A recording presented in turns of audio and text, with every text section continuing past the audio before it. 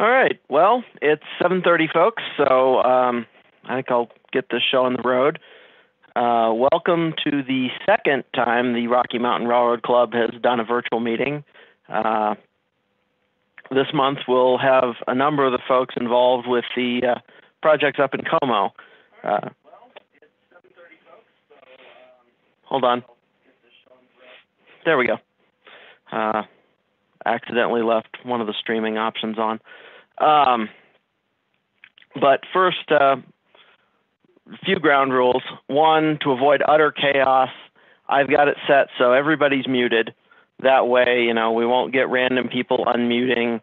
And because there's such a large number of guests tonight and a large number of presenters, we're going to sort of go on the honor system because I'm going to have to unmute a number of people at once. And I need you to, if you're not one of the presenters and you're not talking, please just stay muted. I can't be switching on and off people that frequently. Secondly, for those people on the Zoom meeting and not on the YouTube simulcast that we're trying tonight, there's a chat function. If there's something that you need to get my attention about, just send me a quick text message through the chat function and I'll do what I can to get it fixed. But with that said, I'm going to hand control over to Denny, our club president, and he and Dave, our VP, will go through a couple of news items and just upcoming events and such. There you go. Good evening, everyone. Welcome to our second video meeting. I was just looking here at the picture of Como and thinking about in the 1880s, and here we are in the 2020 on a web, taking a picture from up in the mountains, and the technology and how it's changed, a little bit different from a telegraph for sure. So this has been a bit of a challenge, but I think it's been wonderful for us to be able to have some presentations on video that allows some of our members out of state to join us. So welcome. I've got some of the names up, and depending how the pads are showing up and the pictures, some of you I know and some of you I don't know, but welcome. The club since 1938 has been meeting, and unlike some of the other things with COVID, we've continued to meet every month and held true to our tradition of continuing to advance railroad history, hopefully. Dave and I were at the Colorado Railroad Museum July 31st and 1st, and we received this plaque, which is hard to see, but anyway, it's a plaque for the contributions that the club has given, not only the club funds, but also the locomotive itself to restore number 20. And we were able to ride on that, and they did I think, a nice job in recognizing the club, and certainly some of the members that are departed that put a lot of work in 20 from the time it was in Alamosa. It's hard to believe abandonment from the Rio Grande Southern, and the club bought it and it steamed up again and was pulling cars. So I don't know if you are in the area and you haven't had a chance to go out to the museum and see it. It's really worthwhile. They've done an awesome job, and it just, those old Consolidateds and 10-wheelers, when they're rebuilt, they still run like a jewel. And this one has certainly been in that venue. And I think it was only 1.4 million. So it is a gem only that's been produced. So anyway, I'm going to turn this over to Dave, who's going to talk a little bit about a couple of upcoming programs.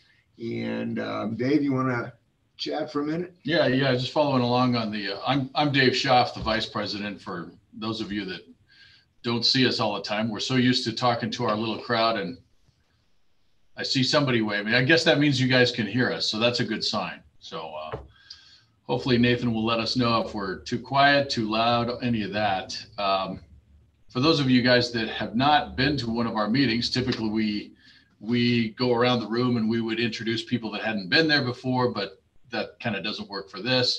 And sometimes we have little tidbits of upcoming news, which is a little bit harder to do in this format. But along with what Denny said with the Rio Grande Southern number 20, just back in the background phase of that, the Rocky Mountain Railroad Club bought it at a court-ordered sale in 1952 from the Rio Grande Southern.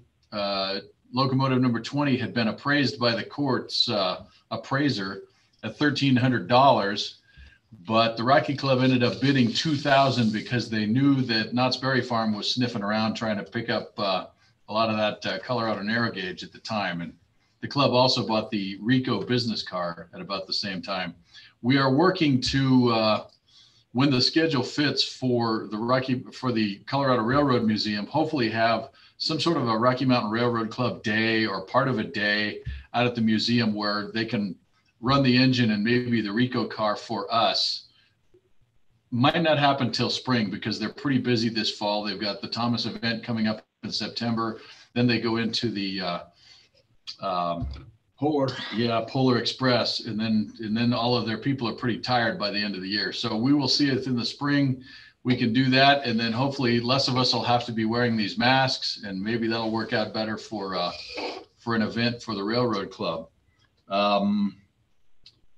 In other news, I stopped by. I happened to be up near Granby a week or two ago, and stopped in at the Moffett Road Railroad Museum, which is run by a fellow named Dave Naples. And hopefully you guys still have me. We had a momentary power blank there. Anyway, they've got a Denver and Salt Lake derrick that originally was a steam derrick. And that was moved there a couple of years ago, and they're slowly expanding their museum grounds. They've got a little gift shop and museum building now that formerly was the wedding chapel at Heritage Square, west of Denver, south of Golden. They also have a fairly large enclosed O-scale model railroad layout, which is real popular around Christmas time. Another thing that I happened to see, I was reading on the internet today, over in the Ogden area of Utah, Denver and Rio Grande Western number 223, they thought that was going to get restored over the last several years, and there's been some political hangups with various cities and the state getting involved there. And now I believe most of the volunteers that were working on it got locked out of the Ogden Depot where they had been working on it. And I think now they've donated a lot of their tools to the Cumberson Toltec. I think I read that John Bush from the Cumberson Toltec was there recently. He picked up maybe a truck and trailer load full of stuff. Nobody knows exactly what's going to happen with that locomotive. I hope that they end up eventually sending it someplace where it could get put back together and run. There was a tentative plan to maybe have the Cumberson Toltec work on it. Who knows what the actual ownership would be, but all of this is kind of in limbo right now.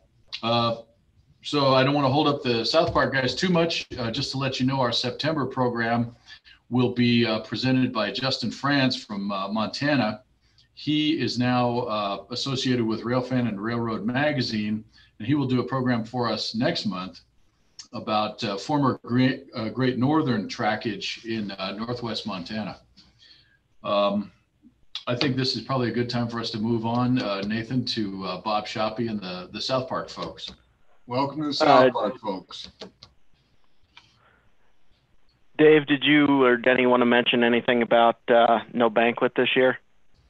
Oh yeah, we probably should. We had put that in the newsletter, but yeah, it's probably good to mention that again. There is not going to be a banquet this year just because logistics and a lot of people leery of gathering in groups, and maybe tough to find a venue and that type of thing too. So.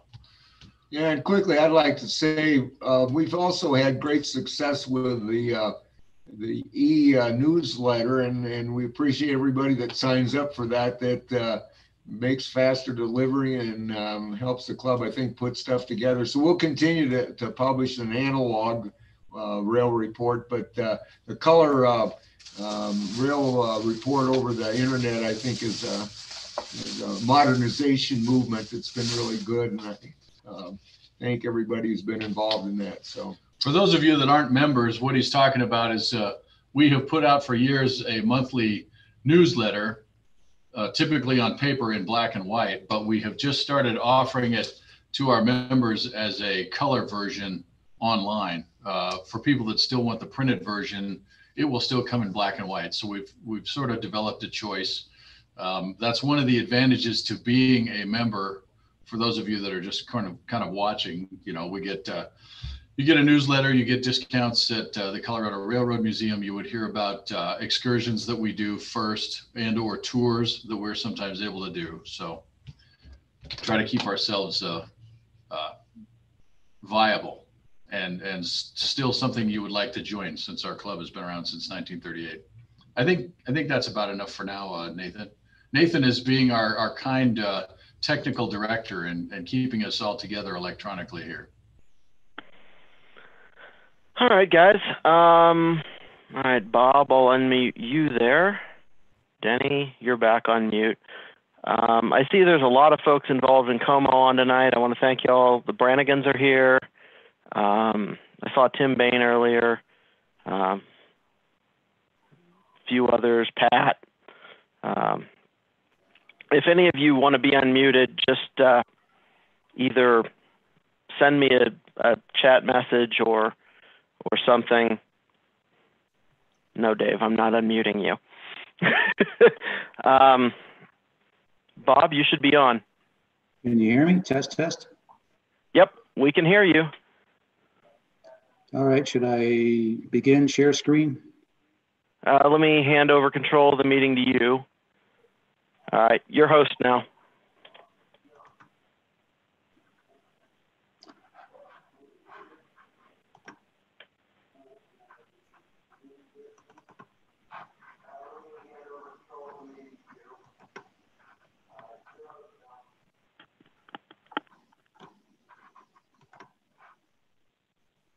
Okay, Nathan, is the first slide up? Is it working?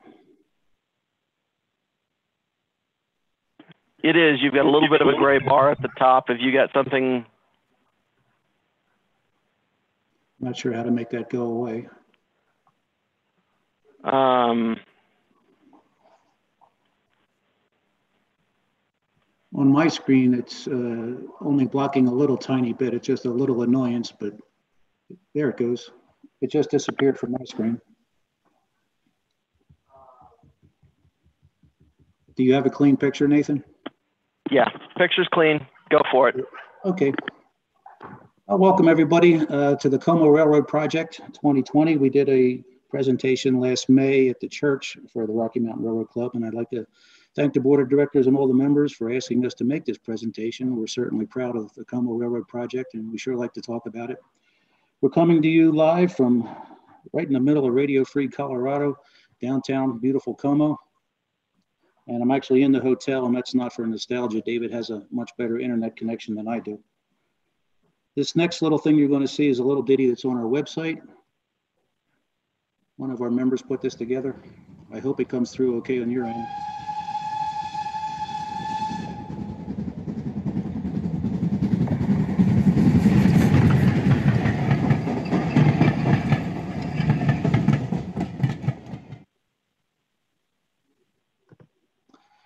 I want to talk a little bit about the past, mostly on the present. While I'm on the present, we'll show some historical slides that refer to whatever it is we're talking about at the present.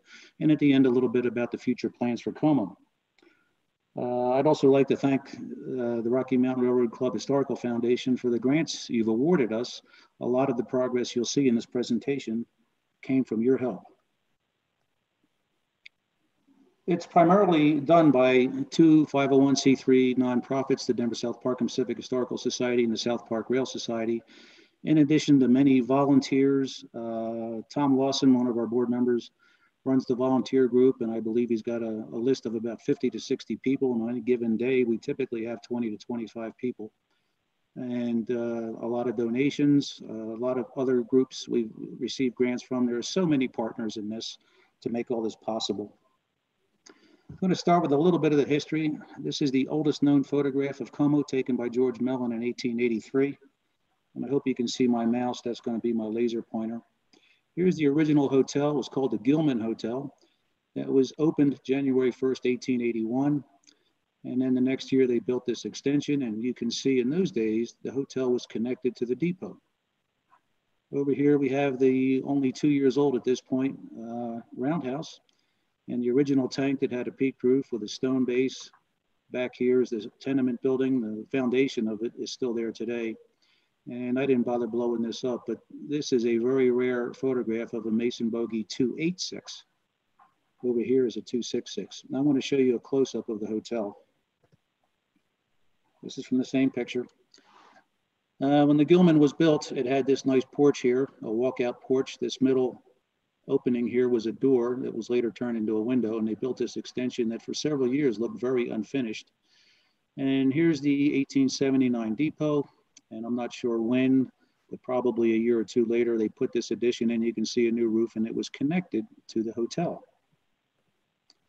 In 1885, the Pacific Hotel Company came along, working in conjunction with the Union Pacific, kind of a smaller version of the Fred Harvey House arrangement with Santa Fe. And they took over the property, did away with a little porch that was here, turned that door into a window, and put a nice porch all the way across the building, finished the roof and chimneys up here and put in a nice dormer.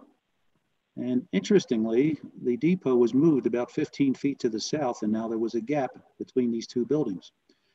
We can only surmise why they did this. My guess is they thought if the wooden depot ever caught fire, it might hurt the brick hotel. When ironically, the opposite is what happened. In November of 1896, a kitchen fire, and you can see the stove right there, started and burned the Pacific Hotel to the ground. And miraculously, the depot survived. The following year in 1897, they built today's hotel, and they started at this corner and went out from there along this wall. These window remnants are still there today, but they're bricked up. But it only went out to about here. It was a little bit smaller, and down to about here. It wasn't quite as long either. This next photo, Todd Hackett put it together, and it's kind of a then now as it fades back and forth. This is the hotel as it looked brand new in 1897, and the now photo was actually taken about 10 years ago. You can see some brick over here in the then photo. It's probably debris from the fire. They hadn't finished cleaning it up yet. And there's some stoves on the porch. It's probably not even fully operational yet, and there's a depot off to the side there.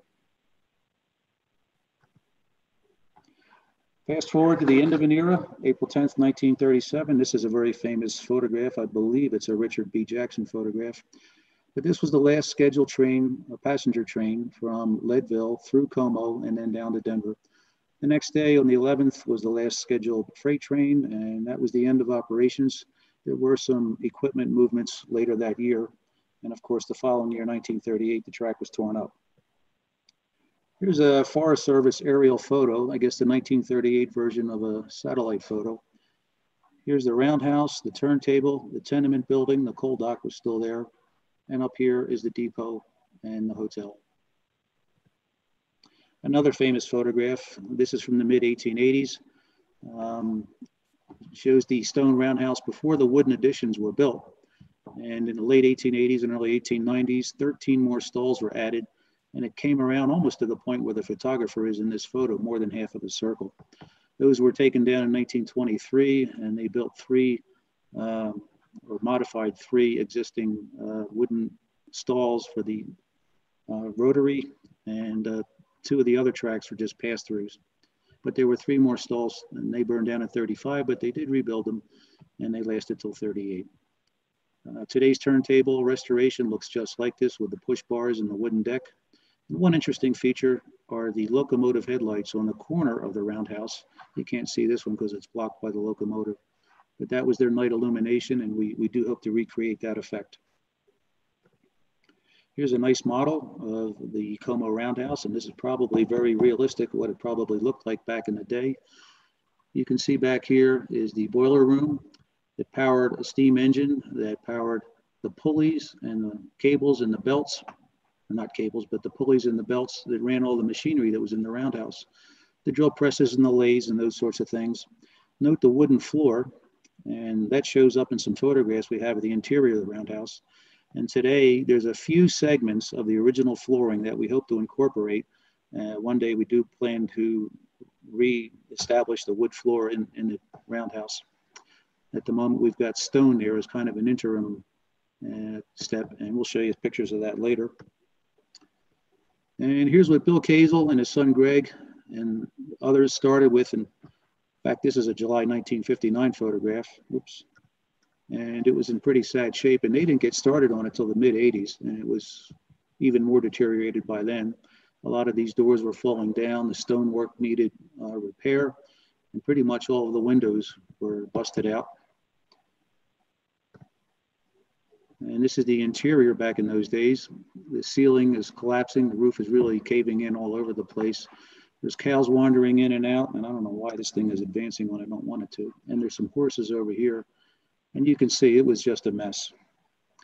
After it was abandoned in 1938, the Cooley brothers took it over, and they actually put a sawmill in there. Here's some Bill Kazel photographs when they took down what was left of the roof before they put up a new one. And this is really cool. This is Bill's office, quarters, whatever you want to call it. I like his attitude, the way he painted that. Wouldn't it be cool to have that today? We could put trucks on it, put it on the track, and call it a CNS work car. Fast forward to 2008, Dr. Charles Brannigan, Chuck Brannigan, and his wife Kathy acquired the property. I think it was in 2002. Kathy, if I guessed wrong on that, I apologize, but I know that's close. And Bill acquired this turntable and put it in the pit. It is a 50-foot turntable. We're not sure of its origins. It may even be an original Como turntable. There were two of them over the years. But it sat in this pit for about 25 years. And if you'll note how deteriorated where the ring rail used to be, the cement that's there, and there used to be large wooden pieces of ties, I think. And the dirt has filled it up almost to that level. I'll compare that to the next photo. Whoops, two photos from now. This is the turntable bearing that we acquired, kind of a small miracle. It came from a DNRG turntable on the end of a spur out near Paonia. It's about 4 feet across. In this picture, of course, the top is missing, but it just operates on tapered Timken roller bearings that we cleaned up and greased, and then it works just great now. It's very easy to turn the turntable. Here it is restored in 2018, just 2 years ago. Note the new concrete and the new wood and the new ring rail, and how much dirt is now been taken out. It had really filled up with dirt and weeds over the years, but this is the original level. Over here in stall 6 is our speeder. Klondike Kate is residing in stall number 5. Just last year, we finished restoring the pit, inspection pit in stall number 3. Originally, all 6 stalls had one of these inspection pits. Number 6 has also been dug out. It's not really functional at the moment because half of it is under the tool room and the other half just has some very light rail on it. At the moment, we're storing the speeder and the hand car on that. But this was rebuilt properly, and at the moment, Klondike Kate is sitting on this, and I'll show you a picture of that in a bit here. Or a very little bit, there it is. That was backed into there in May for some much needed maintenance. The pits are not very deep, I think about 30 inches or so, but it sure makes it easier to get underneath it. In the interim, before we get around to finishing the wood floor, stone has been put in here, and it's really quite the improvement. We had just put it down and we're still spreading it out here. And it keeps the dust down and certainly looks a lot better. Going over to the depot, this is the famous before and after photo. This photo was taken in May of 2008. The following month in June, we started the first steps in stabilizing it because it was not far from falling down. The front had sunk 2 feet. Half of the tin roof was gone. All the windows were gone. And the Cooley brothers had turned it into a garage where the freight door used to be and is again. But it was a 2-car garage, and over here was a 1-car garage, so you could put 3 vehicles in there. And this is in August of 2015 when we finished it and dedicated it on Boreas Pass Railroad Day. This is an interesting interim shot. This would be about 2010, maybe 11, I'm not sure. You see the original nailers here and the ones that had to be replaced, the new wood here. Now, the building was built with a wood shingle roof, And around 1900, the railroad put this corrugated tin on there. And again, from that prior photo, you saw that half of it was missing. So in May or June of 2008, when we stabilized the building, we put matching corrugated tin. Of course, it's brand new. And a couple of years later, we got another grant, and the roofer was working his way over, removing the tin and putting in the wood shingles. And the chimneys had been restored. The wind had eroded the mortar between the bricks, and it pretty much had taken the bricks down to the roof line or just inside the roof line, and all the bricks were on the ground on the front and back. Another interesting thing is when we took the windbreak away, the original colors showed up, or at least the Burlington colors. These weren't the very first colors, but when the Burlington took over the CNS, they used this shade of dark red and dark green. And you can see a little bit more up under the eaves here where the sun didn't quite finish it off. Another before and after the ticket window in 2008, and again in 2015. Mike Perschbacher and his crew of Older Than Dirt Construction worked the magic on this. They also did the Buena Vista Depot, and they also did Boxcar 608, which we'll get into later. The crossbucks were the first thing we restored, and these are the original boards that you see here. Boys Pass Railroad Day. This is our signature event each year. Unfortunately, it was going to be this Saturday, but of course the virus has changed everything, and now it'll be August 21st of next year. We feature handcar rides, and this was really popular. There was quite a long line for this.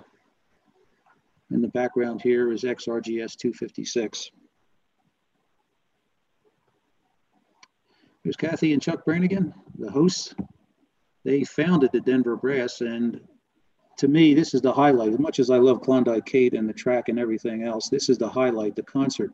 The Denver Brass performs at 2 o'clock, accompanied by the Celtic Colorado bagpipers and drums. And the first year, they performed 2 concerts. One was in front of the depot, which was a historical setting. You'll see that photograph in a moment. And they did another one in the turntable pit. And of course, the punchline there was that became the orchestra pit. But in 2018, the weather wasn't cooperating at all. It was cold and windy. So they did an emergency retreat inside the roundhouse, and the acoustics turned out to be fantastic. And they decided to never worry about the weather again. We're just going to do it in here every year from now on. This next slide I'm going to show, it's 2 minutes of one of the numbers or arrangements that they did. And when we tested this a few days ago, some of the guys weren't getting it very well. I guess it depends on the quality of your internet connection, but if yours is good, you'll enjoy this. It's about 2 minutes long, and if you don't get a good connection, the pain and suffering will only last for 2 minutes.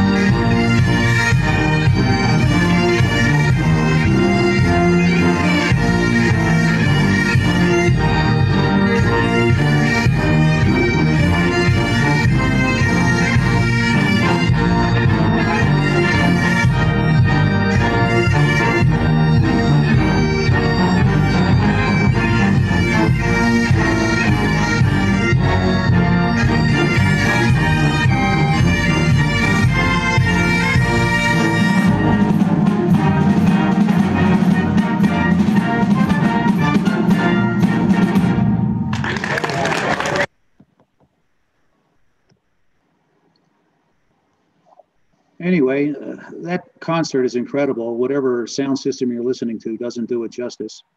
It's at 2 o'clock, third Saturday of August next year, and it's free, and it's incredible. Even if you don't care much about Como railroads, come and see the concert. This is a reproduction that Pat Morrow put together. Oops. And of the bass drum from the original Como band, which you'll see here. This is circa 1900, mostly kids, but this is right in front of the freight door of the depot, and this is where the Denver Brass did their very first concert a few years ago. This was last year. I call this the modeling the steam to diesel transition era in 2019 in 1-to-1 scale. In the background here, you can see the back of the depot, and there's the hotel. This is Plymouth Diesel number 5, a 12-tonner that we acquired, and we had high hopes for it. It ran well. It was interesting how to start. It was a 2-stage process, but the gentleman who leased it to us, unfortunately, passed away, and his son had different ideas, and we couldn't make a deal that would work for both of us, so it disappeared this May. And in its place is not the world's most beautiful diesel locomotive. And despite its size, it looks kind of smaller than the 12-tonner, but this is actually a 20-ton Plymouth diesel. That's the replacement. It came to us from the Sumter Valley. And here we are using diesel number 5, Plymouth number 5, to push it into stall number 5, where Jeff is going to work on it. You can see we put Kate over here in stall number 3 above the pit. And we've removed the bodywork and this ancient Climax engine. We didn't know anything about the engine other than it was missing most of its pieces. And we were going to replace that with another power plant you'll see in a moment. But of course, here's the star of the show.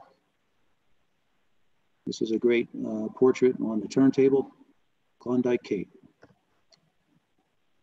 And here she is in her full glory, a little too much glory. The steam chests are leaking a little bit, but we're working on that too.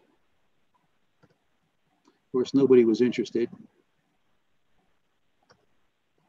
And this is an interesting shot. Bill Brown of the Colorado Railroad Museum Board of Directors made this Red Hill Station replica sign based on the original that they have there.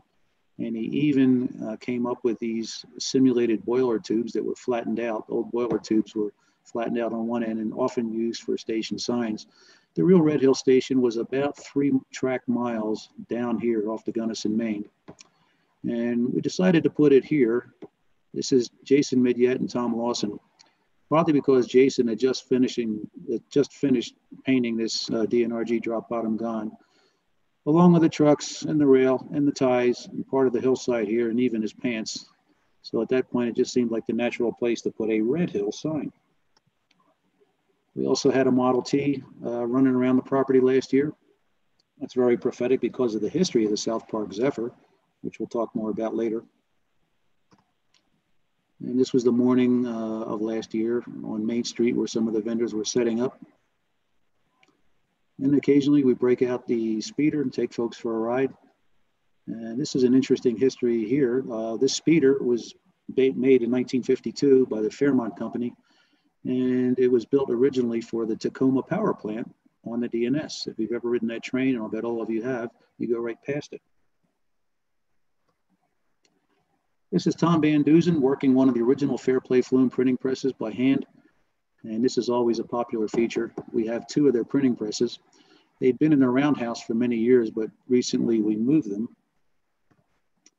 Here's Bob Revis and his big John Deere backhoe moving the other one. And this one weighs about 8,000 pounds. There's a lot of iron in that thing. And now they're over in the garages by the old Allen Saloon or Como Mercantile. And again, on Boys Pass Railroad Day, we open that garage and Tom will do his thing again. If you've ever roamed around the grounds around the roundhouse, you may have noticed this. It was kind of hiding in the weeds for many, many decades, and Jason took it home. We pulled all the sticker bushes out of it, and a lot of the wood was rotten. He restored it and brought it back to Como. This was a big day. Rocky Mountain Railroad Club chartered the train and brought their world famous drumhead here. Boy, if that thing could only talk, huh? And here it is on some new mileage. I think, if I'm not mistaken, this was the first time it had been on South Park track. CNS 8027. When the CNS was formed in 1899, they ended up acquiring 3 different groups of boxcars that we refer to today as Type 1, 2, and 3. This is a Type 1. And as far as we know, it's the only remaining example of a Type 1. And Jason found this on a lawn in Boulder, and it didn't look anything like this. He restored it. It was pretty sad looking. He wasn't even sure what it was. He knocked on the door. They let him look at it. He found out what it was, made a deal, took it home, and restored it very nicely. Still needs a little bit, some couplers, but it's beautiful to look at. And again, as far as we know, it's the only one left. Here's a Type 3, 8311. Here it is up on Boreas Pass for not very much longer. We made a deal with the Forest Service office in Fairplay, and they asked us if we would help them repaint this. They've got their hands full with other things, and this year of budget cuts, they don't have much money. In fact, the section house that was restored by them many years ago is in need of a lot of work. Some of the logs on the bottom are rotting away. So that's the main thing on the radar. And they asked us if we would help them. And we suggested, hey, how about if we bring it down to Como and work on it? And they agreed to that. So we're going to restore it down in Como. This has an interesting history. I don't know if any of you are aware, but it was a flat car for a while on the White Pass in Yukon. They took the box off it and turned it into a flat car. It was an idler for their crane. And then it was bought by Dan Quiet, I think I'm pronouncing that correctly. And he brought it back down to Colorado. It was in Central City briefly. And he sent it to Ulrich Locomotive Works out there in Strasbourg, and they rebuilt the box on this one. And the other one that's in Breckenridge today, I think that's 8329. They're both Type 3s with a steel underframe. The box is in amazingly good condition despite the weathered appearance, and you'll see evidence of that in a moment. We moved it June 17th, and one of our volunteers, Bob Revis, with his John Deere backhoe, came up and threw some dirt over here because it was a kind of an angled grade here, and we wanted to be able to get a trailer into here to load up the boxcar. Here's Bob unwelding it from the track. It had literally been welded to the rail. And SD Trucking, they're our go-to people for moving locomotives and cars, ties, rail, everything. And it stands for Steve Disher Trucking. This is his brother, John Disher, who came up. And this is amazing. These guys can do this in their sleep. I was wondering how he would get the trailer in there. I thought it might take several attempts. His first attempt at this jackknife maneuver lined up the rails on his trailer perfectly. And this is one of those trailers, there's a name for it, I don't recall, but it's like a rollback truck that they put cars up on. It's got a bogie of 3 axles underneath it that can move back and forth, and the trailer tilts up and rolls back. So he was able to lower it down to the track level, and he winched the boxcar up onto it, tied it down, and he's getting ready to take it down to Como. And this was quite a sight. Bob Revis picked up the access platform to the boxcar and a frog that was laying there on the back of this. And he drove 10 miles from Boreas down to Como in this arrangement. That was quite a sight, but not as much of a sight as this. So here's CNS 8311 completing a long, long journey as the last CNS car of any kind to go over Boreas Pass. I believe it went up there in July of 1998. And paused briefly for about 22 years and then finished the trek down to Como. And here it is in Como later that day, holding court along with 8027 in the Como yard. This is the builder's plate that Ulrich put inside of it. It says, built 1909, rebuilt July 21st, 1997. And here's a picture of the underneath of it. You can see, even despite 22 years up on Boreas Pass, which faded the heck out of the paint, but all the wood is intact, and it didn't even really weather down here below. Boxcar 608. This is quite an amazing story too. This was built by Litchfield Car and Machinery Company in Litchfield, Illinois. The South Park ordered, I forget if it was 150 or 180 boxcars in one order, and they were delivered in 1879 and 1880, numbered from 600 up. So this was 608. It was probably one of the first ones delivered, probably in 1879. And in the 1890s, it went to another Union Pacific controlled railroad. Jason, correct me if I got this wrong, but I think it went to the line out of Boulder that went up to Empire and Ward and Sunset. That was the Greeley, Salt Lake, and Pacific, I believe, which eventually became Colorado and Northwestern. When they were done with it, they put it on the ground for a while as a kind of a work shed. And then after they were done with it, it ended up on private property just outside of Cardinal, which is just west of Nederland. Here's a picture of its sister car, 609. This is a William Henry Jackson photograph, a close-up of a cabinet car of a short train in Chalk Creek Canyon. So this is what it'll look like when it's restored. You can see it had the little lumber door in the end, which many of the early box cars had, and it had wooden ladders.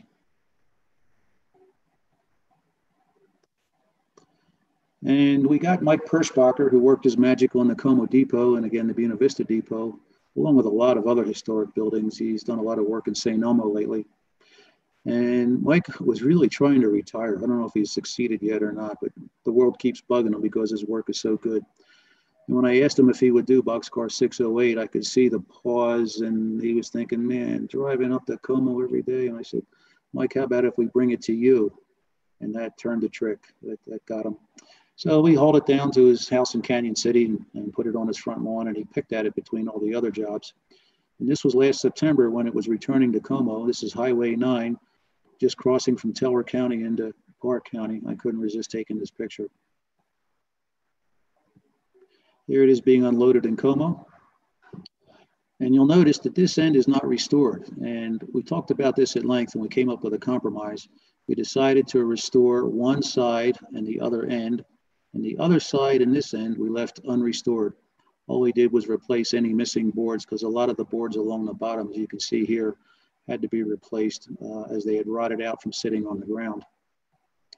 And this is Susan Livingston, who has a particularly acute interest in this car.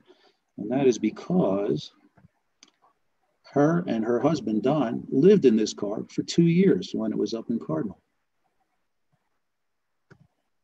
Here's the other side. And Mike wanted to save all the original wood that he could, and we certainly supported that. He did the same thing with the Como Depot. So all the boards that were rotten, he cut them up to where the wood could be saved and replaced each and every piece.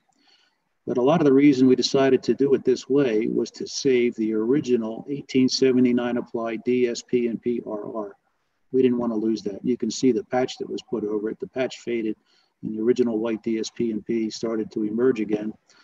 And it did not fade because at some point the car was covered with asphalt roofing shingles, and that's what preserved what was underneath. In fact, while Mike was restoring this, he had a piece of plywood covering this so the sun wouldn't fade it anymore. At the other end, part of the 608 is still there. Part of it was lost because they put a window in down here at this end. And again, here, this window, we left it alone, but you can still see the original rail for the little sliding door to load lumber. There's the bracket, the stop bracket. And here it is for its official portrait. We haven't lettered it yet. That'll be done soon. And we'll letter it just like you saw that picture of 609, but just on the one end and the one side. Another project we're working on is DNRG stock car 5743.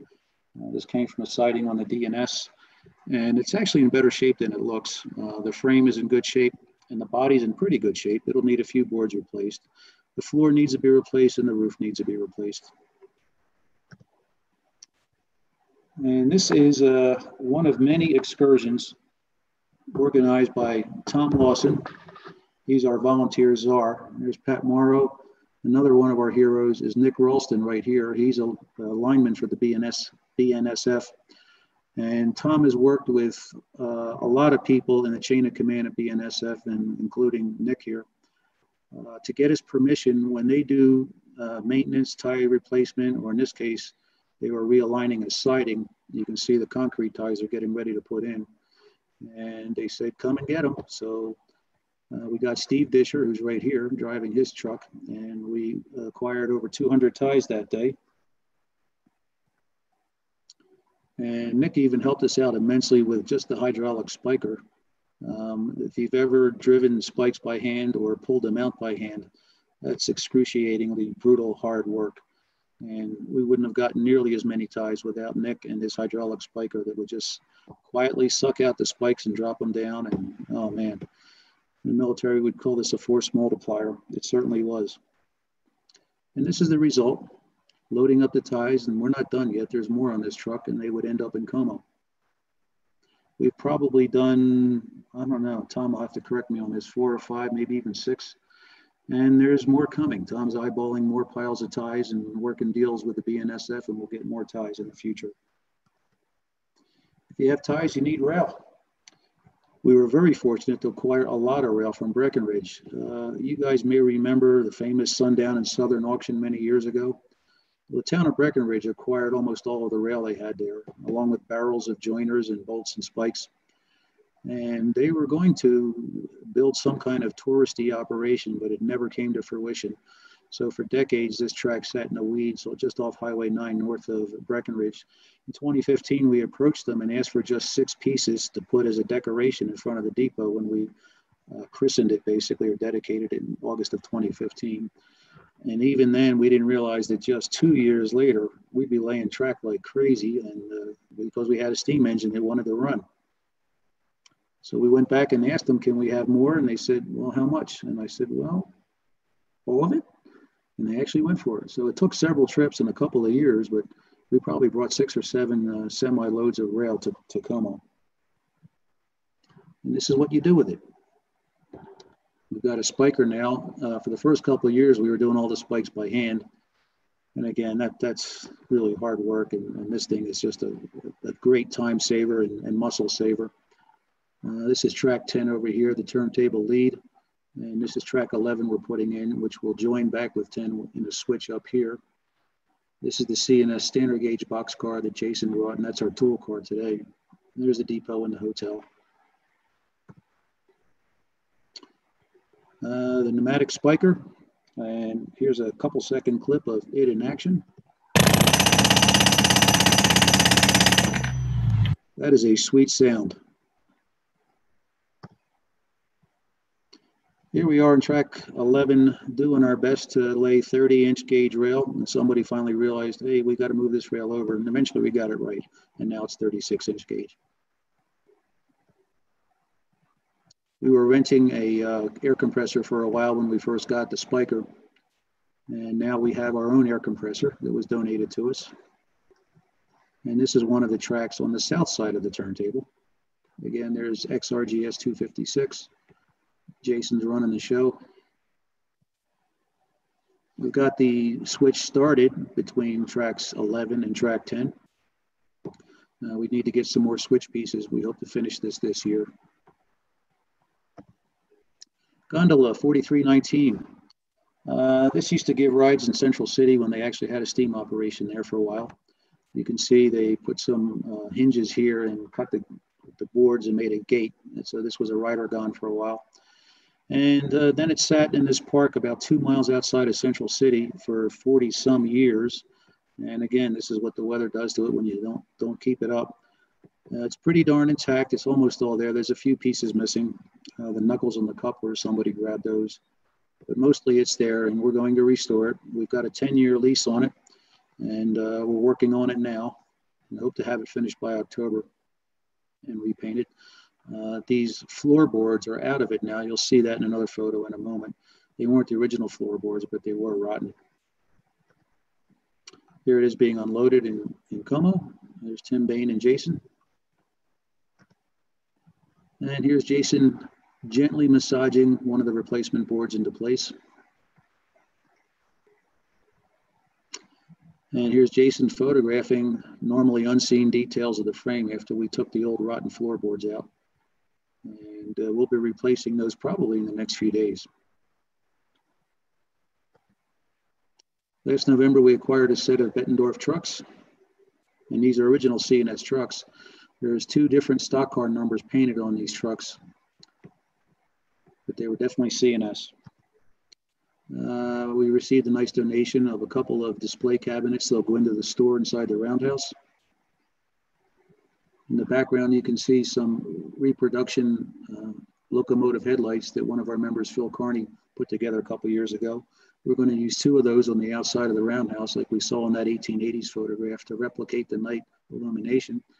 And the other one will eventually be a backup light on the tender of Klondike Cape. We also received a nice donation of some aluminum benches. They come in handy for the concert. Both societies have a quarterly newsletter. This is ours, the DSP&P Historical Society. It's called Bogies in the Loop. It comes out 4 times a year. And the South Park Rail Society has their signature publication called the Como Headlight. The name comes from an 1880s newspaper published in Como that was called the Como Headlight. Here's our tool car that Jason put together. And it's based on a historical precedent. Here's a couple of them in this picture right outside of Pat Gibney's car shop. There's the depot and there's the hotel. And there's Jason taking the speeder out for a spin on the Gunnison Main. And this is what it's all about, train time at the depot. This was, I believe, the first year because the DSP&P isn't on the tender yet. So this would be 2017. We have a nice replica of the train order board, and it works. All the mechanism goes in and down to here where the handle is. And we've received a tremendous gift from Don and Bob Schenk. They donated this original Pacific Express Company freight wagon to us. It dates from the 1870s. The wooden wheels give it away its age, and there's a builder's plate on the back. And this thing is incredible. This was a precursor to the later REA freight wagons that were far more numerous. Don and Bob said this is the only one that they know of in existence today. An aerial shot from a drone. This was last year, the morning of Boreas Pass Railroad Day. At this point, there were 2 tracks on the south side of the turntable. The next photo I'll show you is a similar view taken from this year on a rainy day, but you can see the 3rd track's installed, and there was a 4th track. We may get around to putting that one in as well. And there's diesel number 5. And this was taken this year. This is the first of 2 air compressors that were donated to us. This one's not running yet. It's been many, many years since this one ran. We've started work on it. We hope to take the axle off and put it on a cart, and a 4-wheel cart that'll go down the track and be pushed to the end of track to be used for the spiker. And the other one still has the axle on it. You'll see that one in a moment, but that one is running.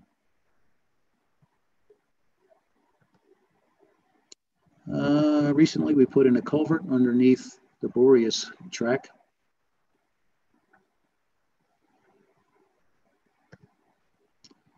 And some days we actually have 3 machines running here. 2 of them belong to Chris Tome, these Bobcats. And there's Bob Revis in his backhoe. And they're there every volunteer day. And they have moved many, many, many, many cubic yards of dirt. When we started this, we were doing shovels and wheelbarrows. And if it wasn't for these guys and those machines, we wouldn't be anywhere near where we're at today. This was last fall. We were just starting to extend the track up towards the switch here in front of the hotel that would define the Denver main and the Boreas main. And both of these were taken this year. This was probably either late May or early June. And you can see the switch is roughed in. Guardrails aren't nailed down yet, but that's the Denver main going down into the gulps to cross the trestle up to the Y and down to Jefferson and over Kenosha and on to Denver. And this is the Boreas Pass main starting out. The next slide I'll show you shows this one again for reference. And this one was taken just the other day. Got a bit more track laid. It needs a little bit of tweaking, jacking up in a couple places and more ballast put under it, but we'll get to that. Tom Lawson took this picture the other day. And I'm going to try to name everybody. This was our crew Saturday, the 8th of August, just the other day. This is Jack Currier, Kirk Thode, Bob Revis, Patricia Tamalis, Jim Scoville, Brian Barton, Scott Bollinger, Alex Hoy. This guy looks familiar. Oh yeah, that's me. And let's see, Scott Barton, Aaron Bollinger, and Gary Patterson. Jeff Ramsey's lurking in the background there. Not in this picture were Tom Lawson, who took the picture, and somewhere around there. It's always hard to get everybody in this one shot at any one time. But Chris Tome was there, Steve Schweighofer, Zane Lewis, and Michael Bottlemy, and again, Tom Lawson. This is what a typical crew looks like on any one of our work days. This is the other end of the track that this is how far we've gotten. We're into the curve, and we're not too far from the property line now. We'll take the track out to the property line, and we'll probably lay some more track on the Denver main coming down here. A few parameters here, I guess, or hard numbers. We measured this the other day, and track spike down is about 3,700 feet. Using a 30-foot average, it works out to approximately 240 sticks. Weight is about 172,000 pounds, or about 86 tons. At 16 average ties per 30-foot length, that works out to just under 2,000 ties and just under 8,000 spikes. Coming attractions. Future plans, obviously more track, rebuild the trestle. We hope to do that, rebuild the water tank, and we may get started on that next year.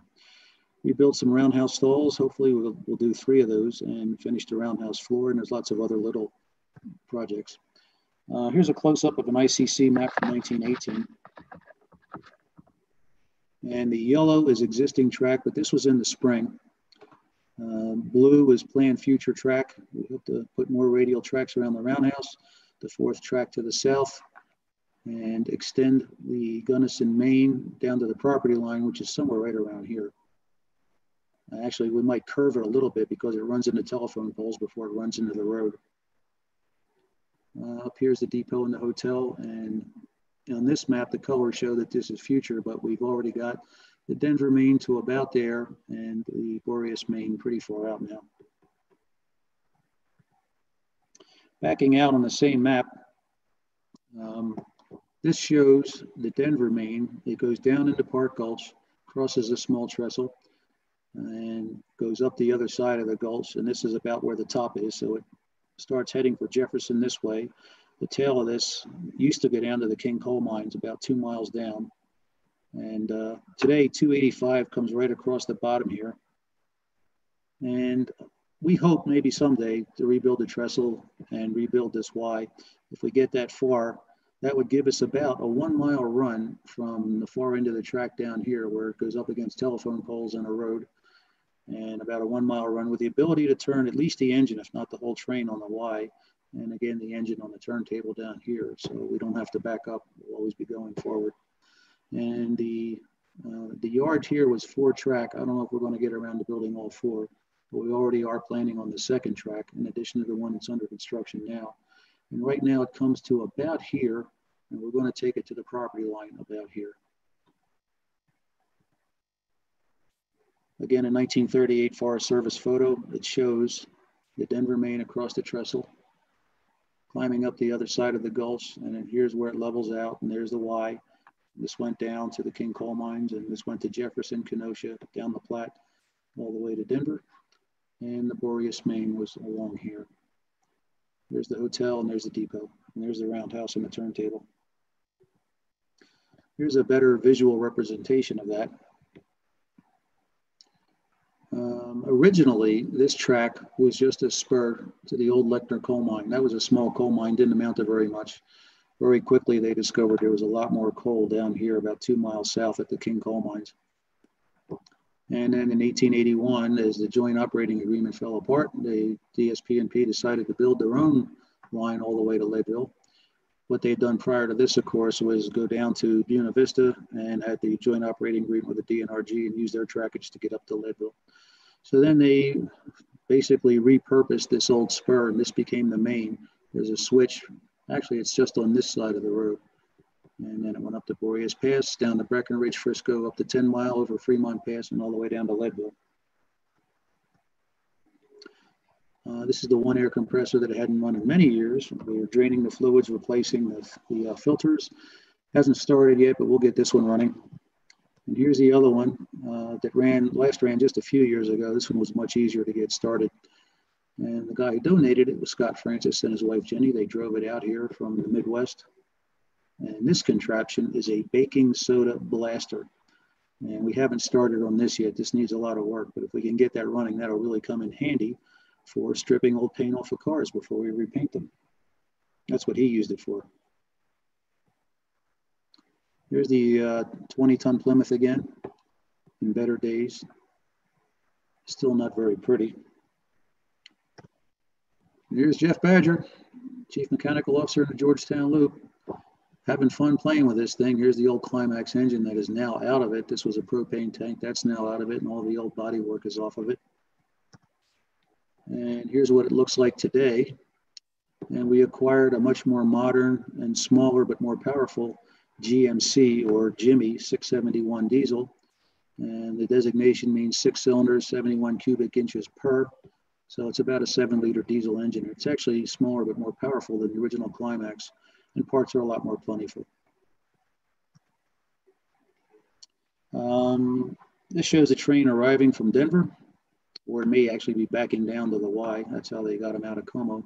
They back it down to the Y, turn it around, and then it would head down to Denver. But the reason I showed this picture was I wanted to show the platform. We hope to restore this soon.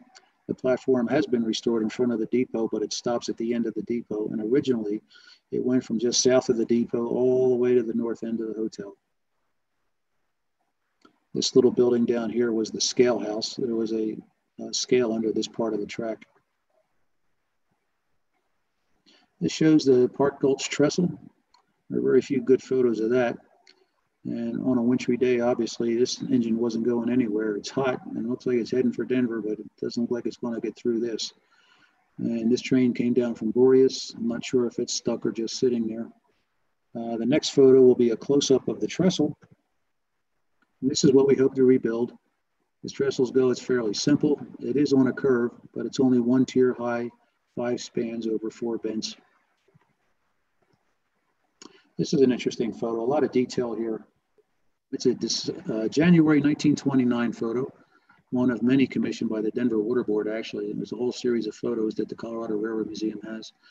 And whoever photographed this took pictures all the way from Denver to Leadville.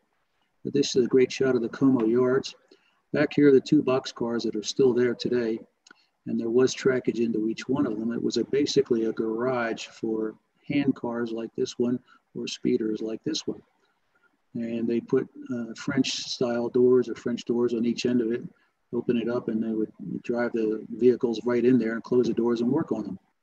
Notice this switch has no moving parts, and there's another one basically underneath this because there was a track into each boxcar. And we do hope to recreate that. And there's no moving parts because you didn't need to. You could lift one end at a time and put the axle on these rails and then just go down into the garage.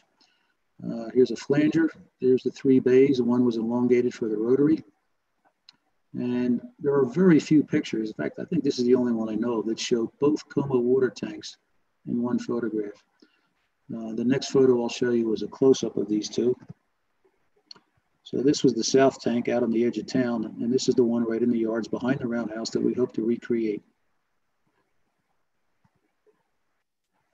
This wintry photo shows the 3 bays that were still there at the end. Again, we hope to recreate this one day. And this is our other locomotive that we're working on. Jason Mediette owns this. It's a little 5-tonner Plymouth diesel. Or maybe a gas engine, I'm not sure. Jason, correct me on that when you unmute. It's at his house, and he's working on it. Obviously, we're going to repaint it. We'll probably paint it red like everything else, knowing Jason. But the beauty of this thing is it's a light engine. It'll only push 1 car around at a time, but it'll also fit on the turntable with the 1 car that it's pushing. Whereas the 20-tonner is too long and too heavy to do that. But that'll come in handy for pulling trains or moving an entire consist at one time. The South Park Zephyr, remember that Model T we saw earlier from last year? This was built by a few guys in Como in the spring of 1938. It was brothers Claire and Gene Dugan and John Riedesel, if I'm saying that correctly, R-I-E-D-E-S-E-L. He wrote an interesting article on the history of this car and how they converted it. And it appeared in a 1985 Model T magazine, basically. I have a copy at home. but it explains how they did this and why they did it and some of his adventures on the line. They actually drove this all the way up to Fremont Pass, and he mentioned in there that they could not get to the top because the climax mine tailings were already burying the track, which is interesting because when they started pulling up the track later that year, that means some of it is probably still there under the tailings. I'm sure they didn't dig it up just to pull it up. But they started that and they came over Boreas Pass, but they were driving this thing back and forth. There's a nice picture of it in front of the Kokomo Depot. They also drove it up the Fairplay branch all the way to Alma and over Kenosha and down the Platte Canyon. They had a lot of fun with this thing. He talked about one close call they had one night. They were driving it down the west side of Boreas, went around a curve, and there was a flat car with a brake set. And they pushed the radiator into the fan and basically jury rigged it and got it back down the hill. Anyway, the reason we're showing this is because Jeff Badger is recreating it. Now, I showed a few of these slides last year. Jeff's still working on it. There's going to be some modern improvements, and he plans to make it basically a Model T golf cart.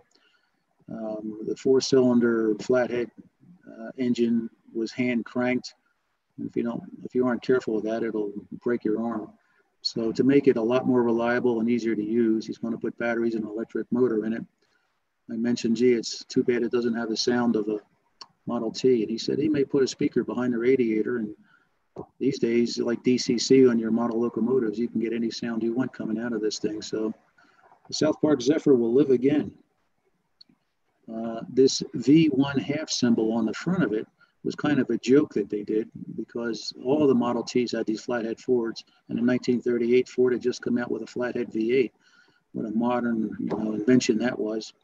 So jokingly, they called it 1/2 of a V engine. And here it is again in the Como yards behind the roundhouse. Caboose 1008. Boy, what a story this thing has.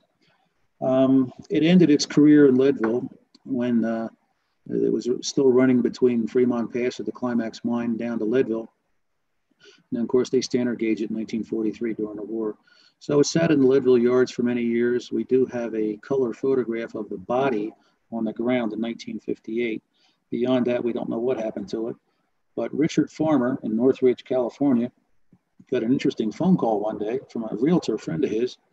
And over in nearby Pasadena, this was in the backyard of somebody. The gentleman had passed away and the family was selling the property. And he asked Richard, who he knew was interested in trains, to go look at it and tell me what you think and see if you want it. I got to get rid of this thing. So Richard drove over there. He thought it would be an old Southern Pacific wooden box or a caboose. And his eyes almost popped out when he recognized the body as a Colorado and Southern, went inside, saw the number painted above the door. And he said, I want it. So he took it home, put it in his backyard. And he and his brother, Bob Farmer, who lives incredibly in Phoenix and commutes a lot to Northridge, just outside of LA, to help him work on this thing, they decided to do an operational restoration on this thing. Here's a picture of it in the late 30s in Como. This is 1008.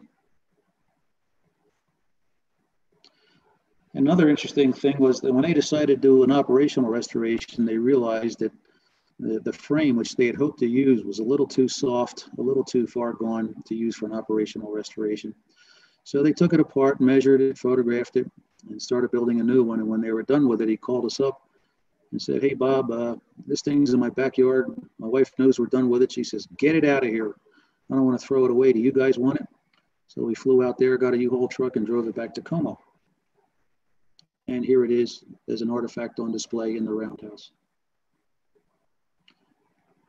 And you can see that, whoops, they fabricated some parts when they were still trying to use it, missing parts. But again, they came to the conclusion it's just too far gone. And here is the new one. What a difference. They are doing a Smithsonian level restoration on this thing. I've gently asked him, what are you going to do with it when it's done? They are reassembling it as we speak. And he's a little reluctant to commit to anything. He's got his heart, soul, sweat, and a lot of his war chest involved in this thing. But he said, Como will see this car again. I don't know if it'll be kept there or just visit Como, but Como will see this car again when it's done. And of course, we'll advertise that when we know it's coming, whether it's a short visit or or to live there. He does want it to be available for visits to other railroads, certainly the Georgetown Loop, maybe the CATS and the DNS. And I said, boy, whatever you guys want, we'll agree to that. So this beauty will be visiting Como again in the future. So here we are in 1890. No, wait a minute. This photo isn't that old. Let's fix that. There we go. This was taken in 2017, the first Boreas Pass Railroad Day. This is on the Gunnison, Maine. And folks, that is the end. Here's the websites for both the South Park Rail and DSP&P organizations. Feel free to click on those, and lots of pictures, lots of information. And I guess, Nathan, if you'll help me open this back up, I'm not sure what to click on now, but we'll open it up for questions.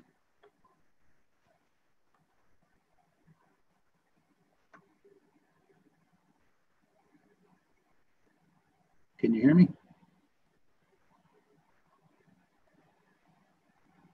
I cannot hear you for some reason. Outstanding. Thank you. It helps if I unmute myself, Bob.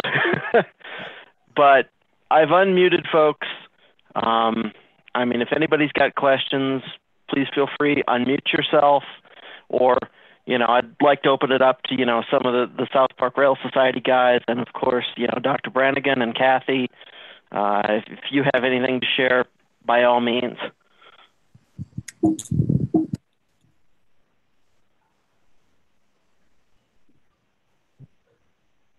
Here's your chance to throw tomatoes at me.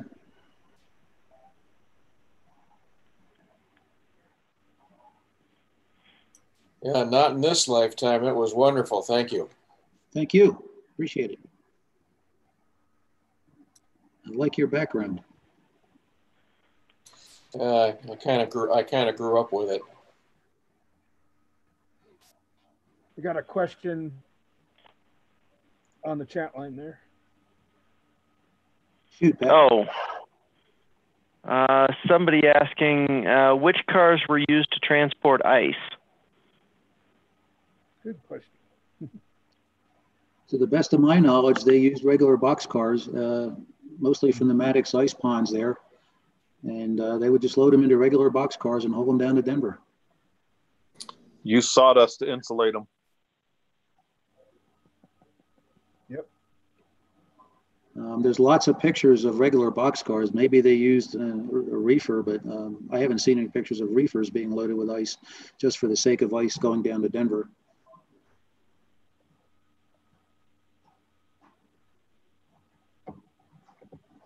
Hey, Bob. Yes, sir. Will you have some volunteers working almost every Saturday at decent weather this summer and fall? If you go on either one of those websites, our schedule is on there. Basically, it's every other Saturday. We used to do Saturday alternating with Sunday, but the traffic on 285 has gotten insane, and you cannot make a left out of Como onto Highway 285 on a Sunday. Saturday's not too bad. But we used to have a work week in early June. With the virus, we postponed it, and we rescheduled it as a mini work week starting tomorrow, half a week, Wednesday, Thursday, Friday, Saturday. And part of the reason we picked that is we figured there will be some people, for whatever reason, didn't know or don't care or whatever, who will show up on what would have been Boreas Pass Railroad Day this Saturday. So we'll be there. Everything will be open. They can walk around and see things. But we'll be working on various projects the next 4 days, and actually next Saturday after that. And then we'll be every other Saturday through the end of September. Thanks, Bob. You've done an excellent job. Appreciate your efforts. Thank you.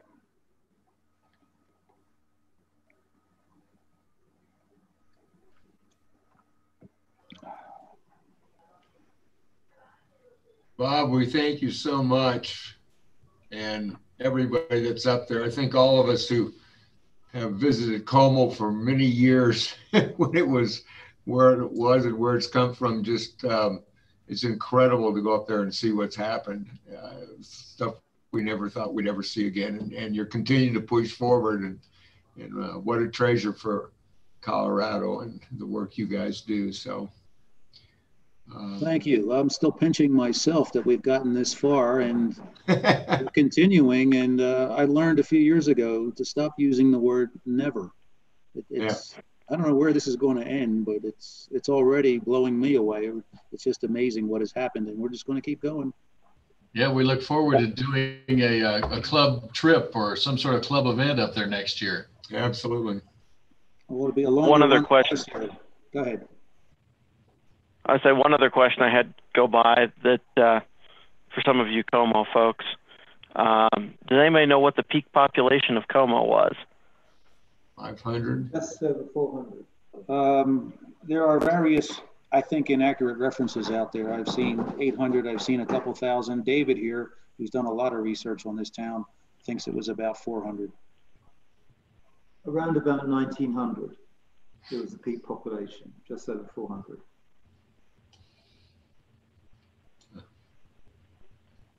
$1,900 peak. There was just over 100 people working in the roundhouse at the time. Yeah. Wow. Yeah, there's some great books about the calling the engineers out, and engineers literally sleeping in their clothes in their front room, and then they get called out 4 hours later and back over Fremont Pass. And there's a lot of I think warm thoughts about what railroading was like when we're driving our Jeeps in the summer, but it was quite a job when you were working there for, I think engineers made $5 a day or something like that. So. Any other questions for Bob? I had a couple items I want to throw in. Sure, Pat, go for it. Wanted to also note that one thing we've been working on is artifacts and collections management, and that's what car 8020 or boxcar 8027 is now.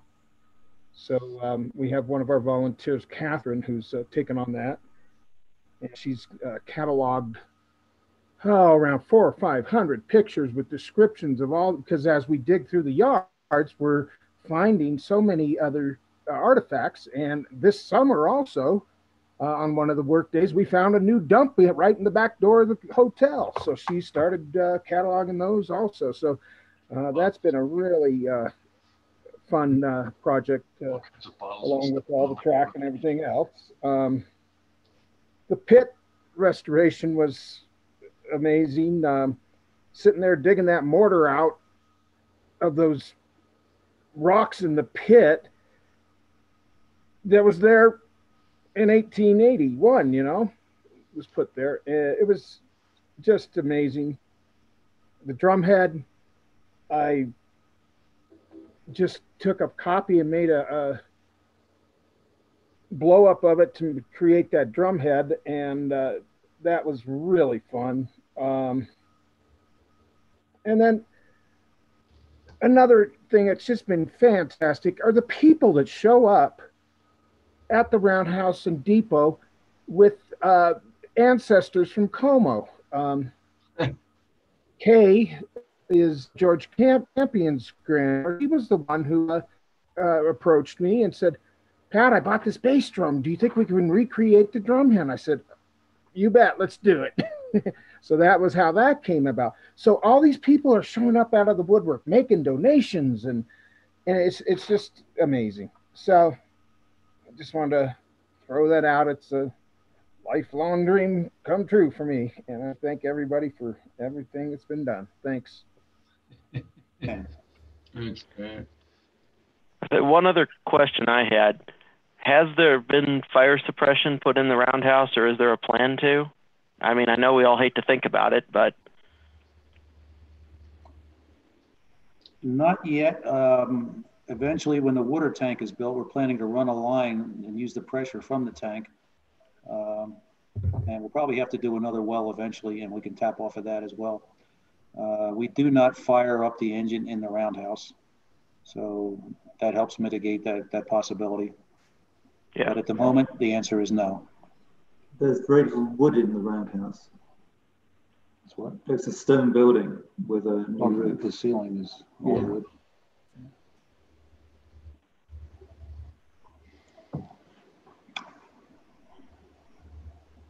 Any other questions from the audience? It's Tim Bain here. I would like to add one more item here, if I could. Sure, absolutely. I know Bob mentioned the boxcars in Como there. Of course, he had showed the pictures of the Type 1 and the recently acquired Type 3 there. Just want to add that so far as we know, there's only 2 examples of a Type 2 boxcar still in existence, and we recently acquired one of them, and it should be over in Como here next month. Is our plan to get it trucked over and moved over. Bob already showed you a picture of the trucks that we bought out of South Dakota to go under that boxcar, and we're presently making the queen posts and some other parts of the bolsters that go underneath with help from funding from the Rocky Mountain Railway Club. So I want to thank all your members and all your directors for the help and support of this project. Couldn't have done it without you guys. Yeah, we're glad we could help. For us, it's our pleasure. Thank you for the effort. Tim, is that car one of the ex-Victor Miller RGS cars? It actually is, yes. If we ever can acquire the second one, we were kind of thinking about restoring it as an RGS car just because it is so original. But both of them were the Miller cars that the CNS that went from the CNS over to the RGS.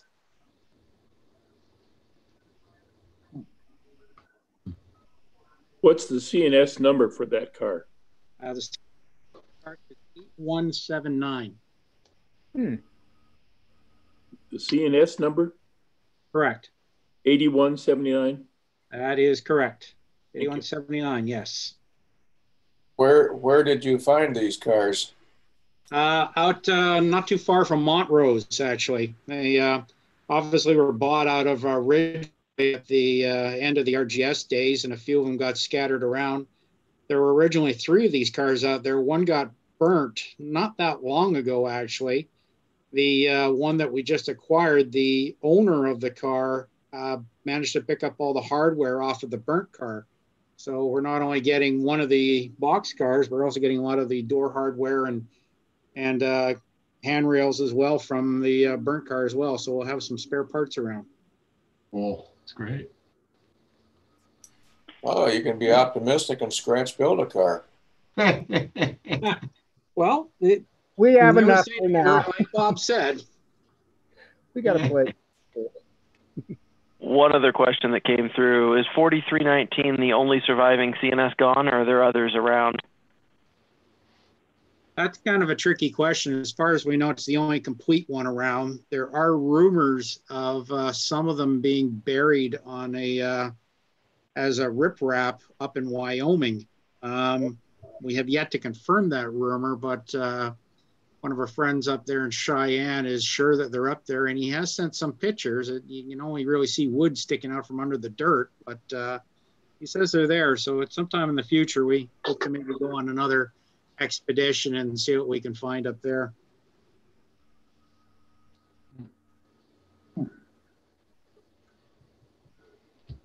Well, we hope this sort of works for everybody. It's not quite the same as getting to meet in person, but then again, you get to sit on your own couch and you can drink whatever you want to drink, which we don't usually get to do. So we look for these little trade-offs where we can.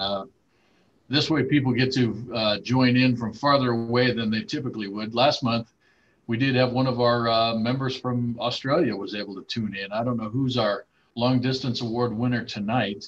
Probably Jerry in North Carolina, but and I see Linda in Texas, so hopefully you're staying cool, Linda. Australia is here. Hey, John. Hey, John. I've enjoyed the presentation, I must say. Thank you. You're the silver lining, John. You're the silver lining. What time is it there, John? 5 to 1 in the afternoon on Wednesday. So tomorrow will come. This is now the tea time Rocky Club meetings. Yes. Well, I really appreciate it because it allows me to take part. 1,000 miles is a bit much to drive for a one night thing. Yeah, it is. Exactly. Tell us where you are. I'm in Wisconsin. Okay. Wisconsin. All right. Well, like I mentioned earlier, next month's meeting will feature some Northwest Montana standard gauge Great Northern or former Great Northern. So I guess if everybody's kind of run out of questions, we could probably wrap it up and let you get back to the other couch cushion now. Okay, I will add one other thing. Next month, we shouldn't have to go through the whole sign-up process again. Next month, the plan is just to make it a live YouTube stream. This month was a bit of a test for that. Best I can tell, it's working, but I won't really know until we wrap the meeting up and I can go back through the video. So I watched it on YouTube and it was fine. Excellent. Nathan, did you happen to see how many people might have been watching on YouTube? The highest I saw over there was about 35, and there were about 45 in the Zoom meeting. So pushing record attendance for a regular Rocky Club meeting lately. Indeed. At the highest we've had since we had a visit from Ed Dickens. Yeah. We sure appreciate the presentation and look forward to the future and it growing. So. Thank you all. Appreciate it. August 21st in mind for next year. That's our Boreas Pass Railroad Day again, third Saturday in August. Great concert, great locomotive, great train rides. All right. Yeah. Thanks. We'll Bob. be sure to help publicize it. Thanks, Bob. Thanks, guys. Good night, everybody. Good night. Good night.